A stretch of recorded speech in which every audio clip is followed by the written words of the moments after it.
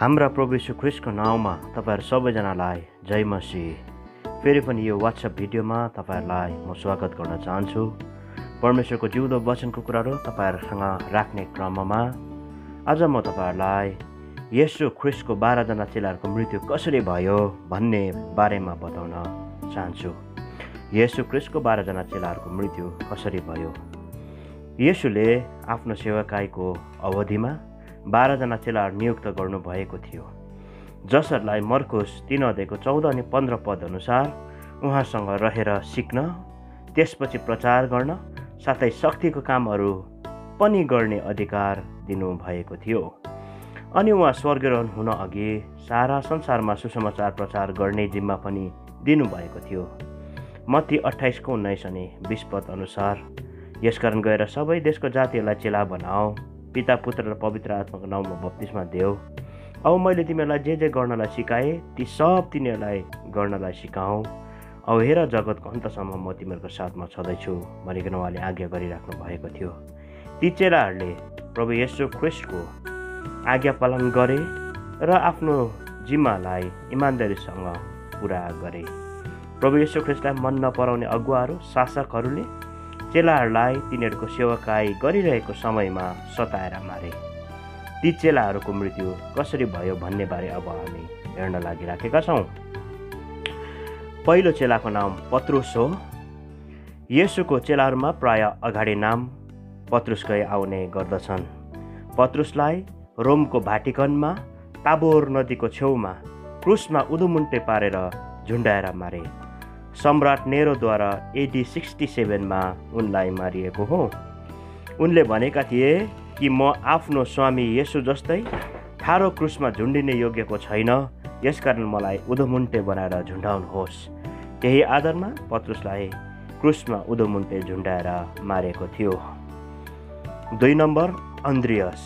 पत्रुसको दाजु अन्द्रियसलाई युनानमा X आकारको क्रुसमा झुन्डाएर मारे। उनी AD 60 मा शहीद भए। तेस्रो चेलाको नाम जब्दीको छोरो याकुब हो। उनी सबैभन्दा पहिला शहीद हुने चेला थिए। चेलाहरूमा सबैभन्दा पहिलो शहीद जब्दीको छोरो याकुब भएका थिए। उनलाई रोमी सम्राट हेरोदियस अग्रिपाले AD 44 मा यरुसलेम मन्दिरको गजुरमा बाँधेर उनको शिर तरवारले काटेर तल फ्याँकिदिएका थिए। 4 नम्बरमा यूहन्ना जब्दीको छोरा थिए, साथै चेलाहरूमा सबैभन्दा सानो अनि येशूले धेरै माया गरेका चेला पनि थिए। रोममा उनलाई मार्नको निम्ति उम्लिरहेको कडाईमा हालेका थिए, तर आश्चर्यजनक ढङ्गले ऊ बाँचे। रोममा नै उनलाई मार्नको निम्ति विष पनि दिएको थियो, तर त्यहाँ पनि ऊ बाँचे।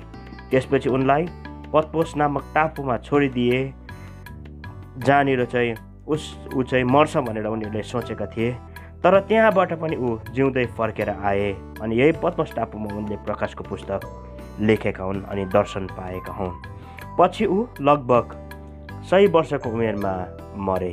चेलाहरूमा स्वाभाविक मौत अथवा स्वाभाविक मृत्यु मर्ने केवल यूहन्ना मात्र थिए। 5 नम्बरमा फिलिप। गालिल निवासी फिलिप येशूको स्वर्गरोहण पछि रुसमा गए अनि त्यहाँ लगभग 20 वर्षसम्म प्रचार गरे। त्यसपछि ऊ फ्रिजिया गए अनि फ्रिजियामा उनलाई विरोधीहरूले AD 80 मा 80 मा क्रुसमा बाँधेर ढुङ्गाले हानिकन मारे। 6 नम्बरमा बर्थोलोमाई। काना सहरको नागरिक बर्थोलोमाईले भारतमा पनि प्रचार गरेको भनी मानिन्छ। मत्तीको सुसमाचार निजी भाषामा लेखेर बारेको प्रमाण पनि पाइन्छ। उनलाई अर्मेनियामा बारबोस राजाको आज्ञा अनुसार AD 71 मा जिउँदै छाला काटेर क्रुसमा टाँगे अनि उनको मृत्यु भयो। 7 नम्बरमा थोमा। दिदिमस भन्ने थोमा, जसलाई शङ्का गर्ने चेला पनि भनिन्छ। उनले पहिला मध्य पूर्व देशहरूमा प्रचार गरे अनि AD 52 मा भारतमा आए।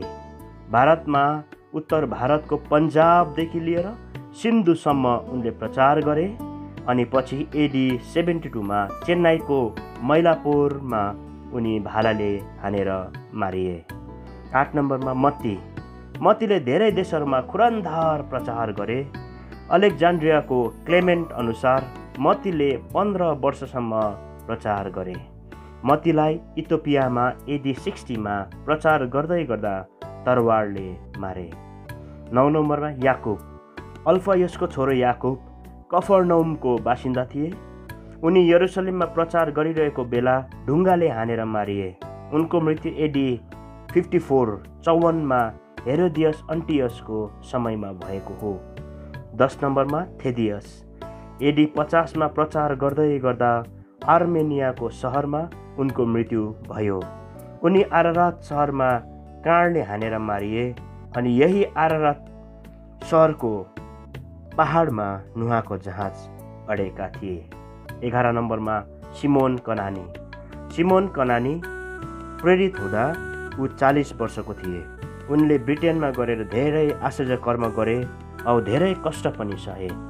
उनी मेसोपोटामिया पनि गए अनि उनी पर्सियामा प्रचार गर्दै गर्दा AD 65 क्रुसमा झुन्डाएर मारिए।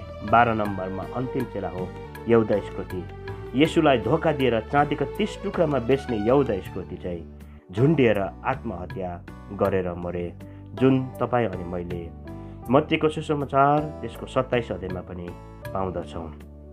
त प्रिय हो, यो थियो प्रभु यीशु ख्रीष्टको चेलाहरूको मृत्युको बारेमा तपाईँहरूलाई जानकारी।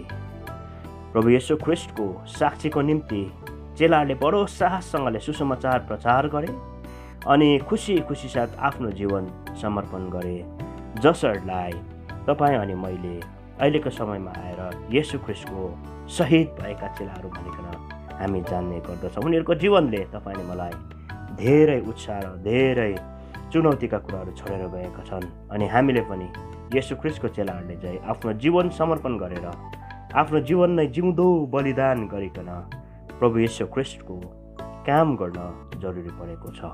प्रभुले तपाईहरु सबैजनालाई धेरै धेरै आशिष दिनुभएका हुन्। धन्यवाद।